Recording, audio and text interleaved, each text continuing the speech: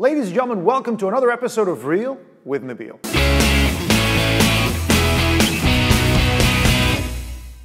This is the show where we talk about new movies coming out in the cinemas in Doha this weekend and every weekend. Our first movie for today is called Life. Now, we've had a lot of great movies about space in the last couple of years. Examples include Gravity, Interstellar, and The Martian. And this one probably ranks amongst the top.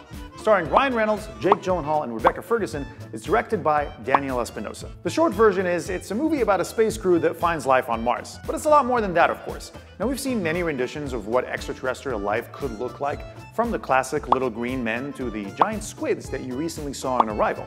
In this film, it takes the form of Calvin, a single-celled organism with some crazy survival skills. It's gonna be a big custody battle over this one. Are you gonna bring the Martian back to Earth? No, we're gonna keep it up here. We're gonna study it where it's safe. Look how fast it's growing. Every single cell is a muscle cell and a nerve cell. All muscle, all brain. How smart is this thing?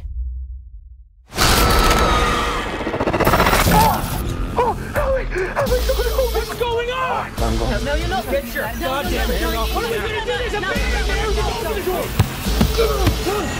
The rest of the movie consists of a crew of very smart people making a lot of not so smart decisions. But that's what keeps it so interesting. With lots of drama and suspense and some very well-developed characters, this is one film you don't want to miss. Next, we have Autobahn, or Collide. This movie has an all-star cast where Nicholas Hoult plays a reformed getaway driver who's forced to fall back on his old ways because of, well, love. And they called it puppy love. He needs to get some serious cash to buy a kidney for his girlfriend, played by Felicity Jones. So he goes to see his old mates and agrees to steal a shipment of drugs for a gangster with poor English skills and lots of swag, played by none other than Jenkins. However, things get a little rough when he's caught by the drug smugglers and taken to their leader, a criminal kingpin played by Anthony Hopkins. I'd go back to what I was doing. I don't want you to do that for me. All I'm trying to do is protect you. You have come back. I knew it. You look tense. Boom!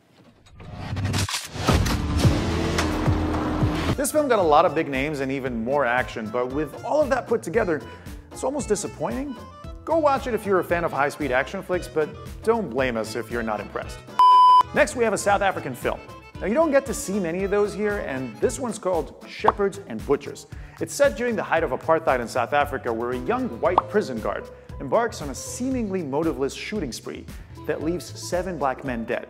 A British-born lawyer is assigned to the case, and he sets out to prove that the actions of the guard were a direct result of psychological trauma from his volatile workplace.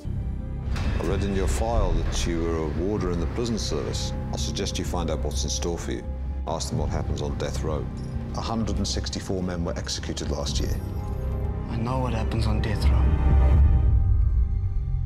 I was at all of the executions.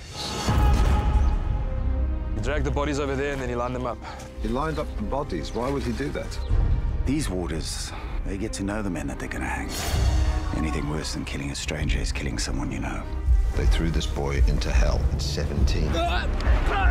It seems like a decent movie with some very serious subject matter. If you're interested in the history of that region, especially during the apartheid, or if you just want to explore South African cinema, then check this one out.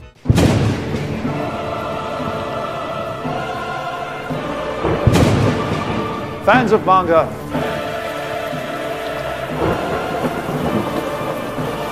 rejoice.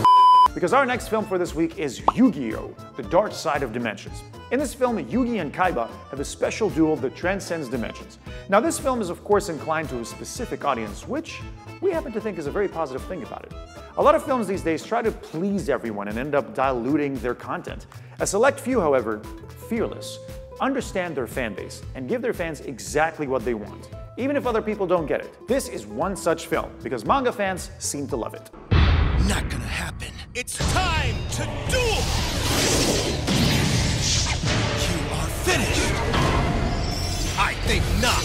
Unleash your rage, Blue Eyes! And if you grew up with Yu-Gi-Oh!, here's some trivia for you. In Japan and some other countries, this film was released in 2016, which marked the 20th anniversary of Yu-Gi-Oh!'s debut in 1996, when it first appeared as manga. Next in our childhood icons turning into animated movies, we have Barbie Video Game Hero. In this movie, Barbie is a video game player and a programmer who gets sucked into her computer to defeat an evil virus. What follows is a crazy, trippy, colorful ride through the video game world. This film doesn't actually look that good, but I'm sure that kids will really enjoy it. So if your kids like to play with Barbie dolls, you know where to take them this weekend. Now to save the world, Barbie will transform from one level to the next and play to win. I need to beat every level of the game. But first, she'll have to win the race. Wow, the girl's got moves. She's good. And while we're in the flow, here's one more. If you want to be reunited with childhood memories, but neither Yu-Gi-Oh! Nor Barbie can do the trick for you, then we have Go, go, Power Rangers! That's one childhood superhero team that I haven't heard of in a long time. And I'm not gonna lie, guys, this movie looks terrible. So where were you last night? Me and 4 kids found a spaceship buried underground. I'm pretty sure I'm a superhero. Cool. Pee in that cup. Power Rangers were a legion of warriors. You must become those warriors. It's just a hologram, like a video game. I really want to go watch it. That's it for today. Thank you so much for watching this video. If you've enjoyed it, then make sure you hit that like button. And of course, don't forget to share it with your friends. Do check out our social media handles, where there's always going to be cool stuff from the movie world coming at you from the Real with Nabil team. Also, subscribe to our channel so you can catch us next Wednesday with a new episode where we talk about new films coming out in the cinemas in Doha this weekend and every weekend.